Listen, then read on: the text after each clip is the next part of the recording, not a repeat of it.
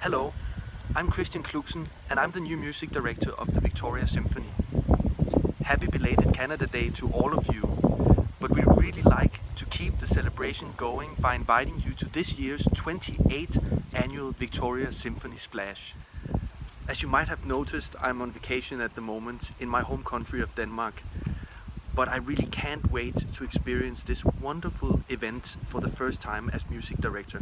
I mean 40,000 people sharing music with the Victoria Symphony in the middle of one of the most beautiful places on earth, Victoria. It really doesn't get any much better than this.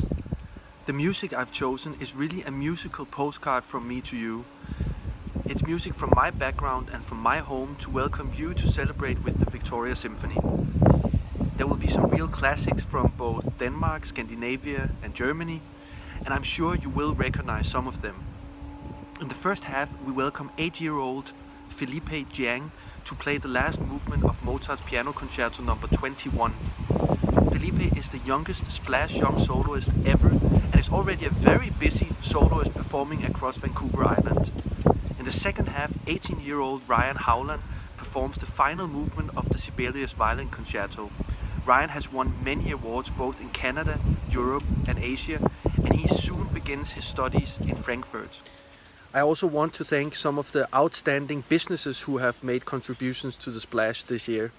Quality Foods has come on board as the presenting sponsor, TD is sponsoring the Family Zone, and British Columbia Lottery Corporation continues to be our fireworks sponsor. It's these generous premier sponsors that makes this event happen.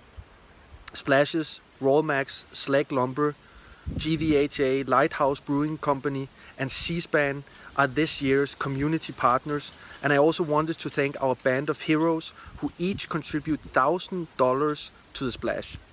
The CRD, City of Victoria, Province of British Columbia all contribute to making Splash happen.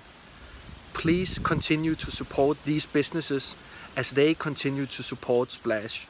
So, new this year is that we are live streaming Splash, so people from my hometown and from yours can take part in this outstanding concert. Make sure to check out the Symphony Facebook page to get connected. So how can you get involved? We still need hundreds of volunteers to bring Splash to life.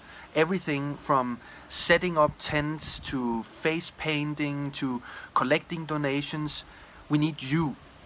And one of the most important things you can do is to come to Splash and make a donation.